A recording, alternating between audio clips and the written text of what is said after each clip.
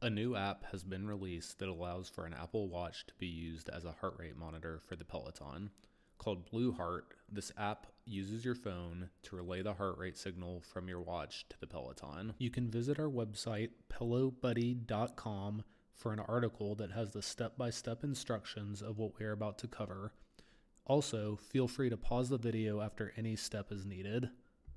We'll walk through the steps 2 different times. The first time we'll breeze over the steps on the phone and the bike, focusing mainly on the watch piece. We'll then go through the phone and bike details. Begin by opening the BlueHeart app on your watch. Choose an activity type. Next, on your phone, open and start the BlueHeart app.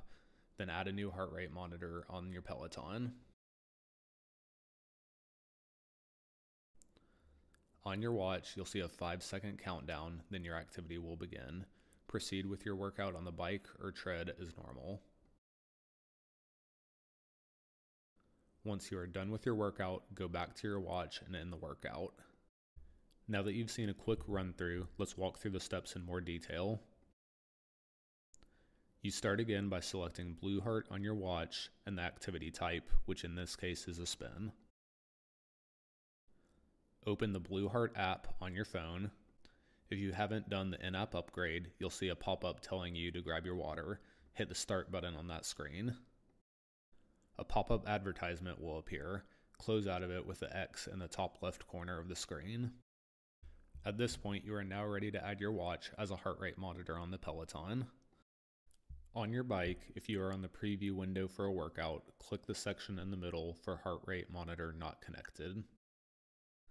After a few seconds, under the list of available devices, you should see a line that says either BlueHeart or your iPhone's device name. Click Connect on that line to begin the pairing process. You'll see a 5-second countdown on your watch and then the activity will begin there. The activity being recorded on your watch is only used for Apple Health Kit and Apple Activity data. Your Peloton workout will store your heart rate data, regardless of whether you discard the watch activity at the end of your workout or not. We did a side-by-side test looking at the accuracy of the heart rate monitor. We wore the Apple Watch on one arm and a Scosche Rhythm Plus on the other arm.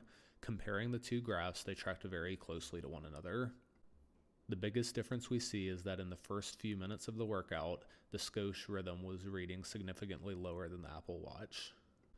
Overall, BlueHeart seems like it will be a useful add-on for people who already have an Apple Watch who don't want to purchase a secondary heart rate monitor.